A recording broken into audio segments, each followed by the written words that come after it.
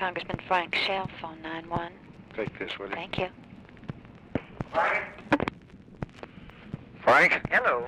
You did a good job on that immigration for us. Well, thank you, Mr. President. I'm mighty proud of you. Can you help us on 14B?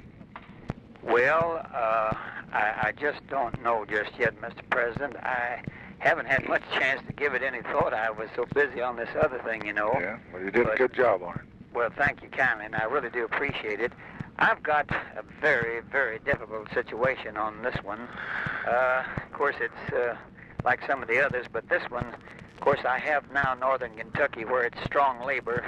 It's been added on, you know, Mr. Spence's district to mine, and heretofore I've had a strictly rural agricultural section, and the two have been, of course, joined together, and almost any way I go, I'm going to get hurt pretty badly, and I'm trying my best to figure out just what in the world is the best that I should do. I'm wanting to level with you and tell you the truth about it.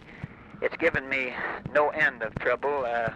I'm very much worried about the thing, and I haven't made any commitments, that's for sure. I have very carefully refrained from making any because, as I say, I was just so daggone busy morning, noon, and afternoon on the immigration that I was just trying to cross a bridge at a time, you know.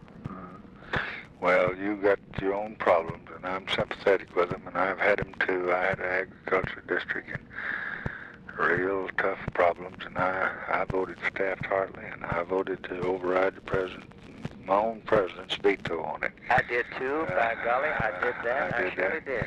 But I'm not proud of it, but I did.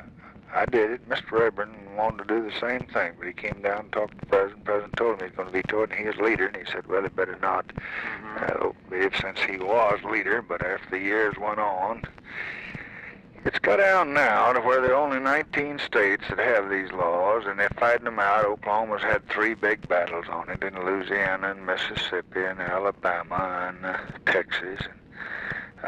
Most of every company, every good big company has already got the union agreements. General Electric, General Motors, Ford, everybody that produces anything, Westinghouse, RCA, everybody has got the union agreements. And I think over the long pull, you're going to be here a long, long time, that the masses and the working man, they never forget it. It's something that means everything to them, kind of like old Albert Thomas.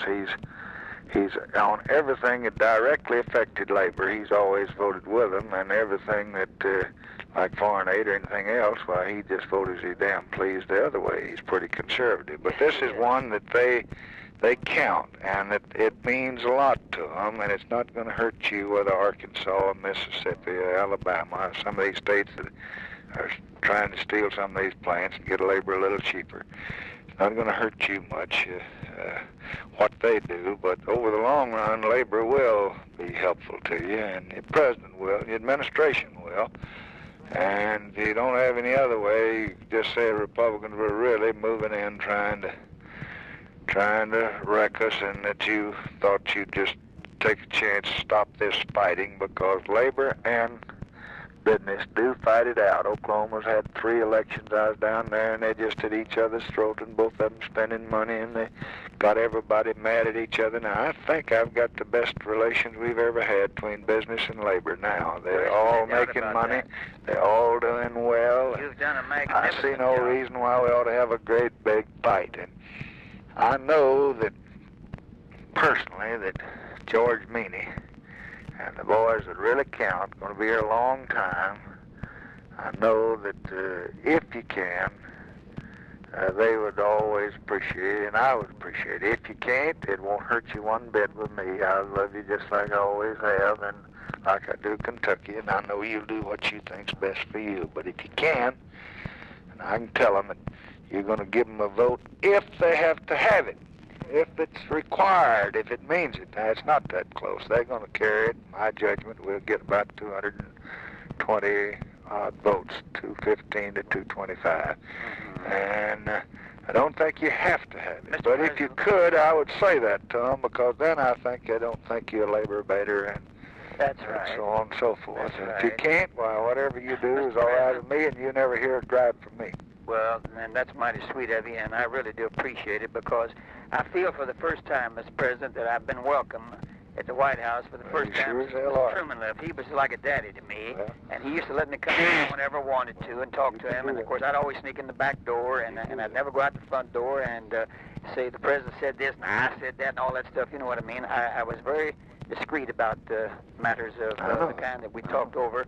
But you know, I have the same feeling and the warmth for you, Mr. President, that I had for Mr. Truman. You're the only human like being. a daddy to me. You're the only human being I've called on this bill. I don't want you to say a word about it, but you're the only one of 531, and I sent it up there.